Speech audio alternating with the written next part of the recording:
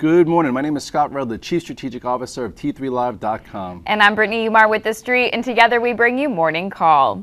So markets ended their three-day losing streak yesterday, and many attribute it to hope of a fiscal cliff compromise. Scott, what do you attribute it to? I think there's a little bit of everything. Since that November 16th reversal, we've been in a nice technical tape, constructive.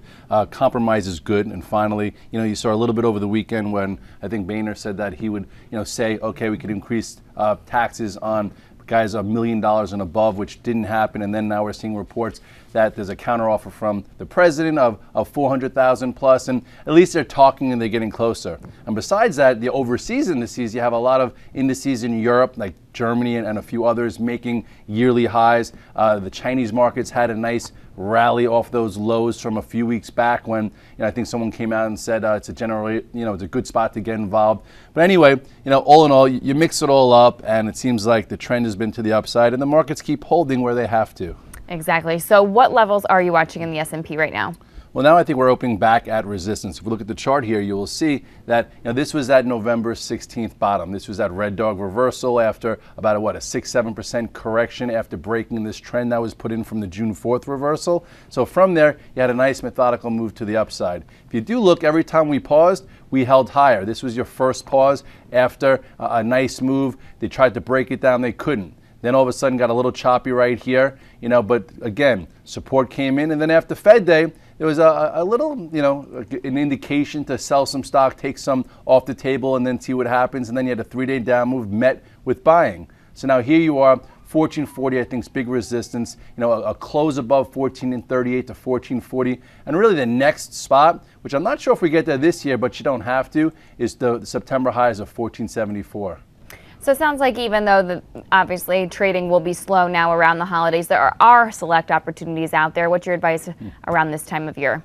I think take those select opportunities. I feel like I've been trying to take some time off to close up some loose ends, but I keep getting drawn back into the market. This is like the Godfather market. They keep bringing me back in because setups keep showing their face and they keep working, or a lot of them keep working. So at this point, don't be too spread out. Don't put too much risk out there, but stay involved with the market because these equities are acting a bit frisky.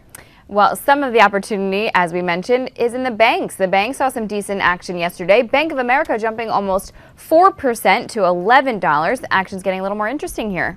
Yeah, at this point now, people are going to probably start chasing. For me, I'll trim some. I actually trimmed a little bit this morning.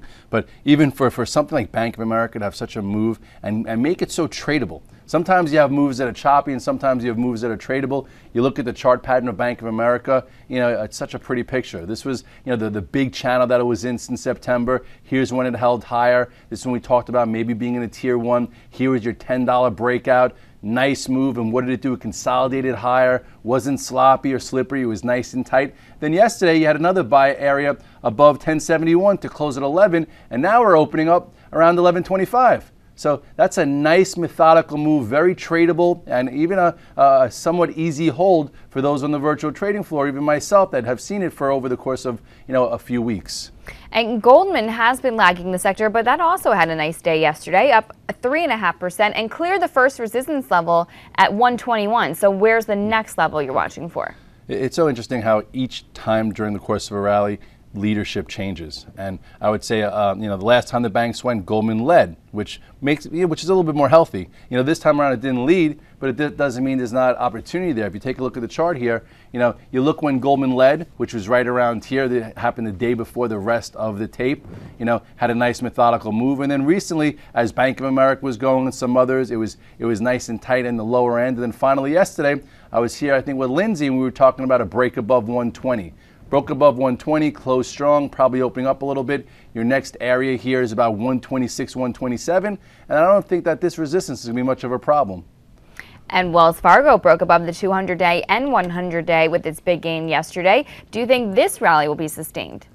I think this one, it's been interesting because investors love Wells Fargo. Traders don't really look at it as much. I know for me, I don't focus on Wells Fargo, but it's nice to see that it traded with the group yesterday. If you look here, you had a nice breakout, very strong, wide range bar. This should lead to more price, more higher prices, and at this point maybe right down 34. It should hold above there, and then you have a small gap to be filled into this 35, and then the recent highs here are up in the 35 area. At this point, it's in the game. It's not showing the most relative strength, but also you put it in perspective here. This one actually has held up well. It's not at the bottom end of the range. It's held up in this whole mix. So I do think on a weekly or monthly basis, next year it'll be interesting to see if Wells Fargo could clear 36.60, and then $40 could be attainable. And Morgan Stanley had a nice 5-day rally, but then ran into major resistance at 1855. So will it have enough power to break through this level? Well, it's always hard to buy something after 5 up days, but it's good to see Morgan Stanley, which has been somewhat the dog of the group, the most beaten up one over the course of the past few years, acting well, with the group moving higher. Maybe it's saying something about the investment banking world out there. Who knows? At this point, though, as a trade, if you look here, it was somewhat calculated. I avoided this one and didn't trade it. Some guys on my desk got involved the last few days. Here was your first breakout, nice gap, moved up, tight pattern, and then there's your 2-day move back up into some decent resistance. At this point, I don't think this is going to be much resistance. It's probably opening up above a little bit. I would take some off into this move, but stay with something, because sometimes if you take it all off, you never get back involved. But Morgan Stanley is acting well. It's above all the moving averages. I would think at some point it could into 2013 see north of $20. So but entries and exits do matter to stay with the move. Now I'm wondering how Morgan Stanley compares to JP Morgan, which has been in a steady uptrend, has been above all key moving averages. Looks like it's having trouble clearing resistance, though, at about 45.50. So does it need more time before making another level? It's trying to power through. And this one lagged. Again, Bank of America was the one that set the pace. And this one, we know what happened earlier in the year with the London whale, and it's repaired its chart. And I remember talking about it a week or so back when Bank of America broke out. I'm like, 41.5 looks like a nice middle level channel to potentially get involved. If you look here at the chart, you will see that was right here. This line right around 41.50, this lower level tight pattern. And since then, it had a nice move. And then finally yesterday cleared this, this downtrend, closed above it. It's on its way. You have to look to the left, and to the left you have 46. So from here to 46, you do have some area to maneuver. And I think it's in the game. I'm still long some JP Morgan. I might trim a little bit on this open, but I'm going to try and keep with some. Okay, coming up, we're going to go in the trenches with tech stocks, but first a quick commercial break. We'll be right back. Hi, I'm Sean Hendelman of T3 Live, where we train, coach, and mentor traders in order to help you put your money to work with confidence. The T3 Live approach is a blueprint for you to recognize, adapt, and ultimately take advantage of different market conditions. To begin your training with T3 Live, we would like to offer you the opportunity to enroll in our free 30-day online home study course. Fill in your name and email address, and I'll see you on the other side. We're back and talking tech stocks. Apple getting even more compelling. Yesterday, the stock closed at highs. Wondering if this rally could be sustainable. At this time, all you have to do is measure the action. And every time we've tried to measure the action from the heights of 705, it's been nothing but a trade and more of a sell/short. So hopefully it changed. Hopefully for America and for the investors out there, yesterday was something significant. Because for a trader, it was pretty significant. I know for myself, I was watching 505.50 as that major pivot. There was a lot of pre-market volatility, the city downgrade, but then you had the 2 million iPhones sold in China. So there was like a push-pull. And the bulls wound up winning yesterday. And so for me, I know I got involved and went green on my virtual trading floor. For those who are involved there and see it, around 505.50, maybe 506, and it stayed green all day, and I'm still long coming in today. So as far as a cash flow trade, 18 to 20 points is something pretty significant. As far as an investment, or being a potential bottom, it still has a lot to prove. You go to the chart here of Apple and you will see, from this head and shoulders top at 700 all the way down to the first major red dog reversal that led to a nice, 70, 80 point move to 594. And now here we are again. And the stock just is, the sentiment's really negative. And, all I know is that yesterday it traded below 505.58. Went down to 501.23. The way this strategy works is you buy it when it comes back above it and holds above it. It did close strong, so I took some, and now it's opening up about 5-6 points. It fills the gap here at 525, so it takes away some of this negativity from the directional gap, but it's going to really have a lot to prove. I'm going to probably trim a little bit on the open or even before the open, and then try and hold some. I think the next major step for Apple is hold this gap. You know, it's up 5 or 6 points. Don't give away the gap. Don't go negative, and don't start getting into yesterday's move, because then people will say it was just a bounce, and then that 505 will come into play again. So if Apple could actually have like a gap and go today and close up 8 to 12 points, maybe it's another step in the right direction. But right now, you have to really watch the action, and it's a very temperamental situation, and rightly so. Well, Google also closed at highs yesterday after rallying 18 handles. The stock is now about halfway through erasing the big loss from October 18th. So can its recent strength continue? Well, this has been a better acting situation. It didn't pull in as much as Apple, and after that earnings, when it got halted, it had some work to do. We focused on this, I believe, about a month ago or something like that, when it cleared that 675 area. I took it as a trade then. I don't have it now. You look at the chart, and you'll see it's acting much better. This was the reversal on November 16th. You had a quick little move, consolidated. This is when we were focused on it, right when it broke above this, like 675.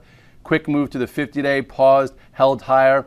We've been talking about how 680 would be pretty constructive to hold, and from there, a nice move to close at the highs of the last few weeks. So at this point, it's negated some of the control of this potent wide range down bar. So it's in the game for higher prices. I like the way it's acting. I would just, trim and trail it, watch your entries and exits, because some people who chased it on this day wasn't feeling too good coming in the following day. So at this point, I would stay with it. It is one of the high beta leaders right now. Now, Amazon gained almost 2% yesterday, but gets rejected every time it touches that 255.50 level. So is it still on your radar for a move above it?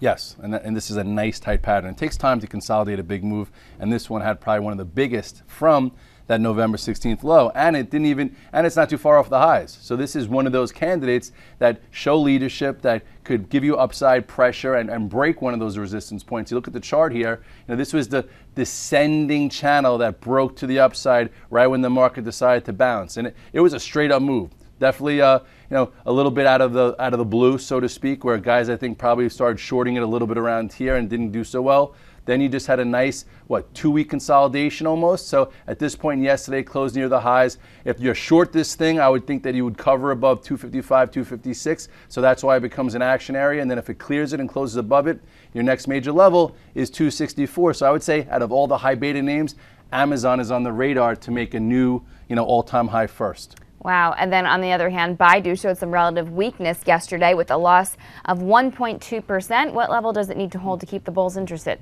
This is one of the laggard trades. This is one that you have to be very careful with. It bounced with the market, maybe because the Chinese market started acting better. At this point, there is some commitment off the lows. I would just treat it as a trade and know your risk. If you go here and see the move from this little red dog reversal bottom, this also, look at that. This is a red dog reversal, guys. Look at the big move you've seen from 130 all the way down, and then recently from above 100 down to here, made a new low. This pivot here was 87.96. The low was 86-ish or 85.96. Here's your buy, and then it never violated. And from here, you had a nice move up to old resistance. So I would say at this point, if it could hold above this 94 area and hold higher, this will be on traders' radars to make another additional cash flow move above this, 98.86 for then a move to the moving average, which comes in right around 102. I'm sorry for the yellow lines. I need to change it, but hopefully you can see it out there.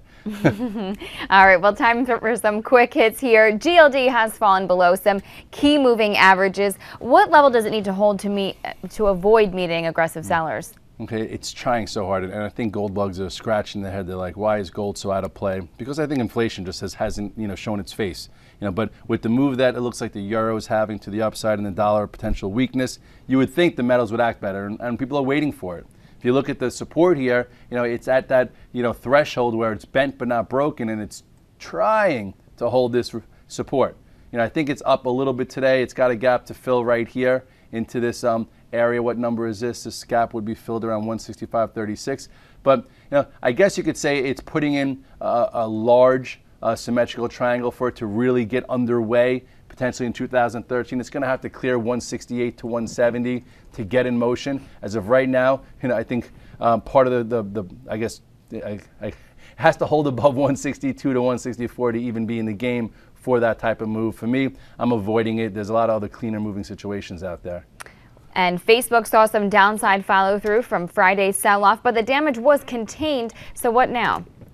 Well, now I think it just needs time. You know, it had a really nice move from that 22, 23-ish area when it broke above 24, went as high as 28.88. You know, and then these things take time to consolidate. That was a big move. I was hoping it would get in gear quicker, and it didn't, so I got stopped out of it. But it's going to be on like my back burner as a B or C play. If it starts getting back above 28-ish, maybe I'll start looking at it again for a move through those highs. But as of right now, it's just an avoid. You look at the chart real quick, and you will see, you know, this is when I got interested after that. This was the last lockup. It ignited higher, held higher. This was a nice calculated trade to help fill this gap.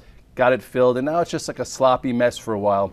So, you know, here's the range, and I just think it needs a little bit more time in this range. I'm not going to short it. I'm not going to go long it until I see some better action. And CRM, a name we've talked about a lot lately, has had a gain of 1.2% yesterday, building on recent strength. So what levels are you watching now? At this time, I think if you long it, stay long it, trim it. You know, it's had a really nice move.